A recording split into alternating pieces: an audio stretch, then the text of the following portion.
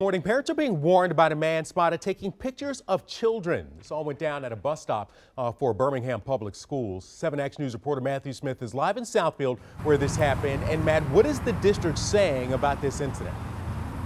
Well, they are pushing parents and kids alike to be vigilant. I've actually got an email that was sent home to parents just one day ago, and it's going to read in part: this morning, a Berkshire student alerted one of our bus drivers to a suspicious male taking photos. It goes on to say our bus drivers were made aware and are staying active.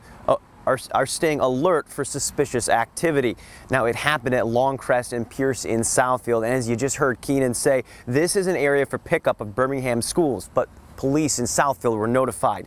There's no vehicle tied to the report, though. I do want to share some of these notes the parents are getting as well, because there are some good reminders that can help you keep your kids safe, stuff that you should be sharing with them so your children are being alert, especially when they're at bus stops or walking to areas like that. It includes avoiding isolated areas and testing or wearing headphones while walking. If you feel like you're being followed, go to the nearest public place. And also, one last one here for you, have a code word that you and your parents know. That's helpful for someone that's going to be giving you a ride or pick you up. If a family member that you don't recognize by face, or maybe a close acquaintance you don't recognize because they know your parents better than the child. We've posted the complete letter online at WXYZ.com. You can check it out after the show.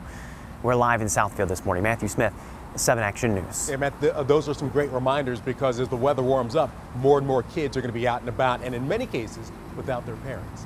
Matthew Smith, live in Southfield this morning. Thank you, Matt.